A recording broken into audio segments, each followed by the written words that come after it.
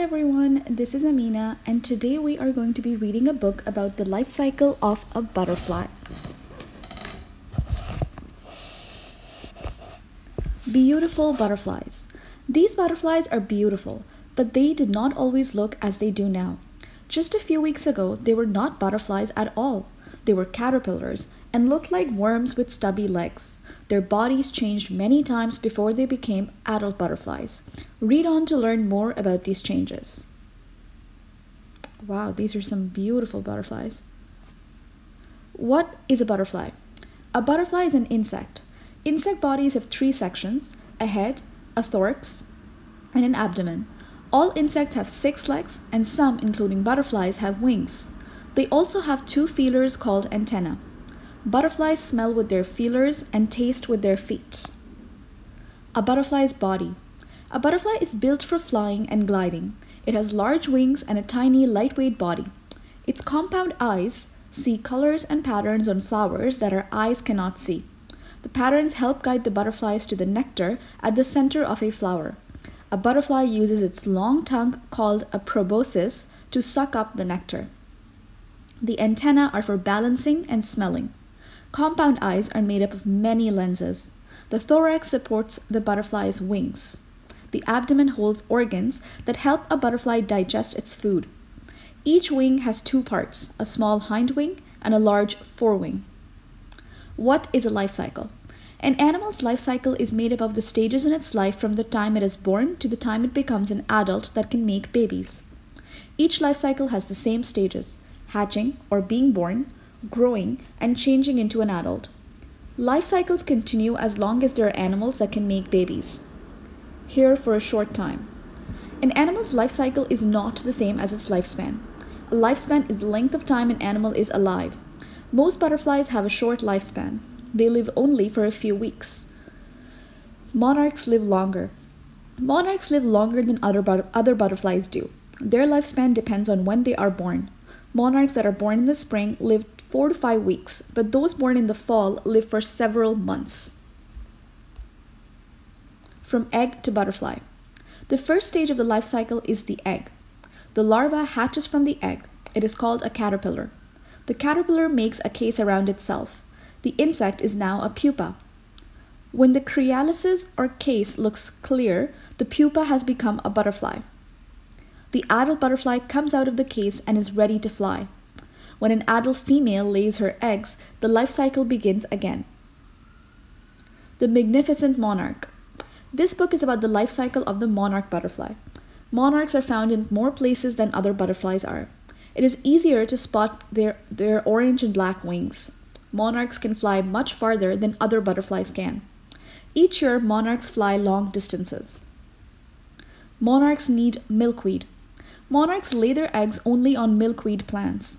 If there are no milkweed plants in the area, there will be no monarchs either, loaded with eggs. When you lift a milkweed leaf, you will likely find 1 or more tiny monarch eggs stuck to its underside, growing inside the egg. At first, the monarch eggs are white, but they soon turn dark gray. A caterpillar is growing inside each egg. It feeds on the yolk, which is food stored inside the egg. Let me out. After 3 to 6 days, the caterpillar is ready to hatch. It chews its way out of the eggshell and then eats it. Hungry caterpillars. The tiny caterpillar is green when it hatches. Soon its skin is covered with spots and stripes.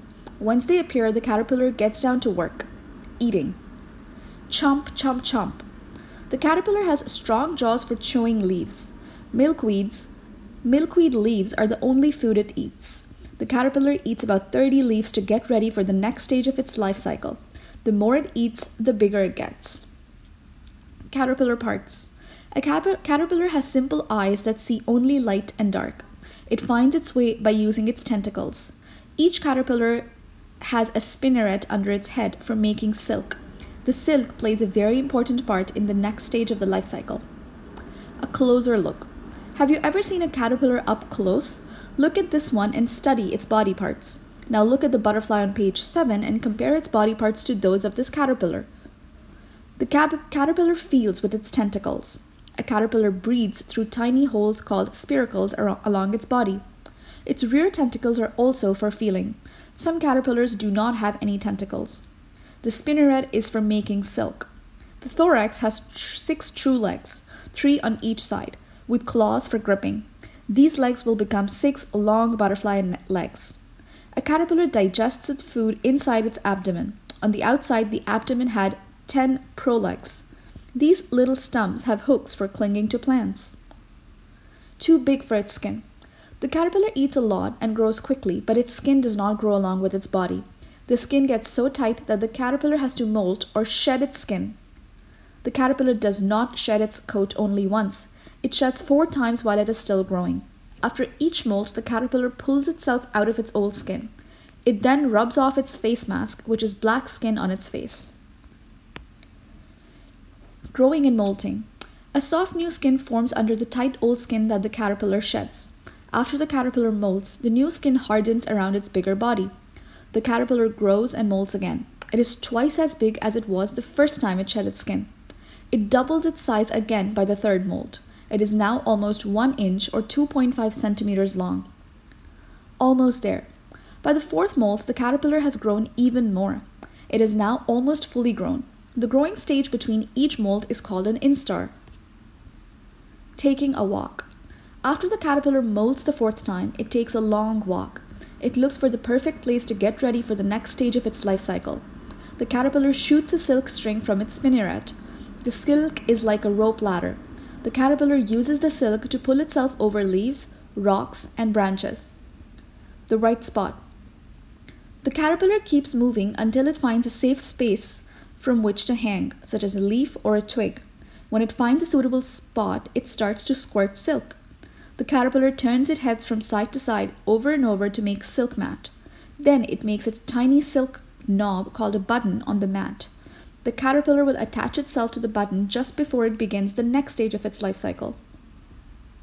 The caterpillar keeps walking until it finds a storage place from which to hang. The caterpillar uses the hook on its last set of prolegs to attach itself to the button on its silk mat. The caterpillar then uncurls itself until it is hanging upside down. Amazing change. While the caterpillar hangs upside down, it molts for the last time. Its skin splits from head to tail.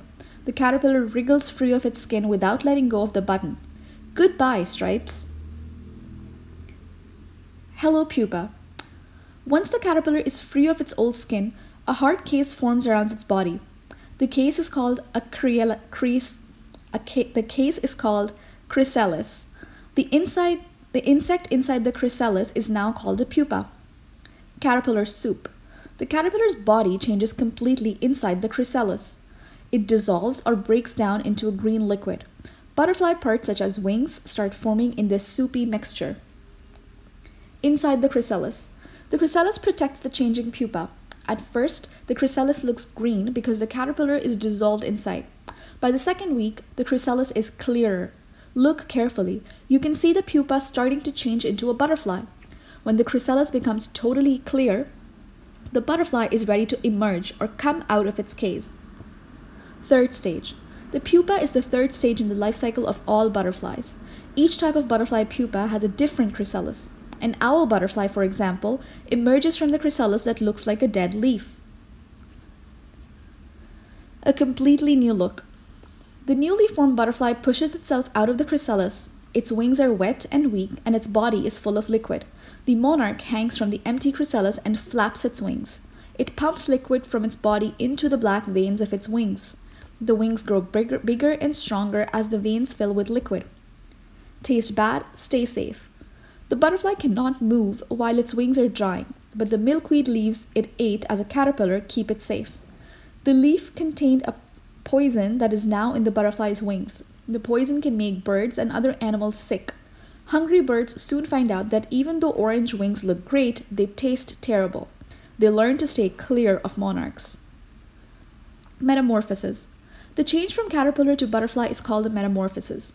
The word metamorphosis means change of form or shape. Metamorphosis is the total change of an animal's body from one form to another. After metamorphosis, there is no longer a caterpillar. Instead, there is a beautiful butterfly. A brand new life. With its new body, a butterfly leads a new life. As a caterpillar, it could not go far on its stubby legs. As a butterfly, it can fly long distances. The caterpillar did not see well, but the butterfly has good vision. The caterpillar chewed leaves by its strong jaws. The butterfly drinks nectar through its proboscis. Male and female. Can you spot the differences between the butterflies on this page and the one on the next? Male monarchs have dark dot on each of their hind wings. The dots are made up of scent scales. When a male is ready to mate or make babies, it rubs its scent scales with its hind legs. Rubbing its scales creates a scent that attracts females. One-time parents. A monarch only mates once in its lifetime. A male and female mate so that female can lay eggs. The butterflies do not live long after they mate. The eggs hatch quickly, however, and the life cycle starts all over again. Flying south. Monarchs are the only butterflies that migrate or travel long distances. Cold weather kills monarchs, so those born in autumn must migrate to warm places for the winter. Most North American monarchs fly to Mexico or California. Since they must travel so far, they often glide or let the wind carry them. The monarchs travel south in huge flocks. Millions of monarchs fill the skies. When they reach their winter home, they rest in tall trees. So many monarchs pile on top of one another that they totally cover the trees. They stay very still to save energy. Heading home. In April or May, the monarchs start to fly north. On this journey, the monarchs fly in smaller groups than before. They're heading home, but they will not make it all the way. They stop in areas with milkweed plants to mate and lay eggs. The butterflies die after mating, but their eggs hatch and the life cycle starts again. Starting over. The new caterpillars become pupas, change into monarch butterflies, and continue the northbound trips their parents started. They too stop to mate and lay eggs, starting the life cycle again. Before the butterflies reach home, the life cycle would have been completed 6 times. Monarchs in danger. Monarchs lay egg only on milkweed. If they cannot find healthy milkweed plants, monarchs will not lay eggs. People build roads and buildings on fields where milkweed grows, and they kill milkweed because they think it is ugly. You can help monarchs by convincing your parents and neighbors not to kill these plants. Get a group of your friends to help you plant milkweed or move it from gardens to wild areas. Fewer places to rest. Year after year, monarchs fly to Mexico and California for the winter. They return to the same places and often to the same trees. These winter sites have just the right climate and plants and are the only areas where monarchs can survive. Unfortunately, the sites are getting smaller. People are cutting down trees to sell the wood and clearing the land to make roads and buildings.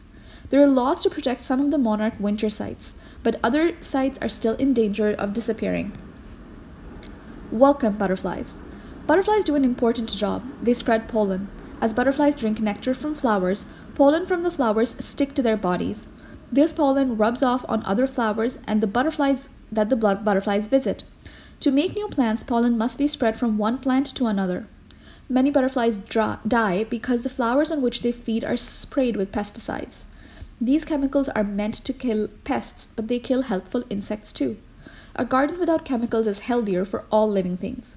For a butterfly-friendly garden, ask your family not to use pesticides. Butterfly gardens. Like monarchs, many other butterflies are losing the plants they need to survive. You can help butterflies in your area by planting the flowers on which they feed and lay eggs. Favorite nectar plants include zinnia, black-eyed Susan, marigold, sweet William, verbena, and lantana. Butterflies lay eggs on daisies, snapdragons, hollyhocks, clover, violets, and dill plants. Rest for a minute. Make sure your garden is in a sunny spot and is sheltered from the wind. Butterflies love to stop and rest in the sun. If you set out a shallow pan of water, you might see a butterfly stop for a drink. Raise a monarch. If you want to watch a butterfly go through its life cycle, you can raise a monarch butterfly yourself. You must promise that you will allow the butterfly to fly away as soon as it is ready. Make sure you have enough time to care for a caterpillar before you decide to raise one, and ask your parents for permission before you start. You will need a large clean jar, a metal lid or a cloth which holds to cover the jar, milkweed leaves, a sturdy twig, an adult to help you with some of the steps, a notebook in which to record your observations. Cover the bottom of the large jar with the gravel or leaves. Ask an adult to help you poke holes in the lid. If your jar does not have a lid, use a cloth with a small hole such as a cheesecloth. You can also use part of a nylon stocking. Find a milkweed leaf with eggs or a caterpillar on it. Break off the leaf, put it into the jar, and cover the jar with a lid or cloth. Do not touch the caterpillar or the eggs. Make sure the caterpillar has light, but do not place it in direct sunlight. Each day add fresh milkweed leaves and take away the old leaves. The caterpillar will need 20 to 30 leaves over the next few days. Make sure you also have a twig in the jar. Why will it need the twig? Check the caterpillar often. Keep track of its molds and other changes. After the last mold, the caterpillar will hang from the twig you put in the jar to become a pupa. The pupa will change each day until it breaks out of its chrysalis as a butterfly. When its wings are dry, the butterfly will start to flap again. It is getting ready to fly away. Goodbye, butterfly. And that brings us to the end of this book. I hoped you learned something new, and I will see you again very soon with the life cycle of another animal. Bye-bye.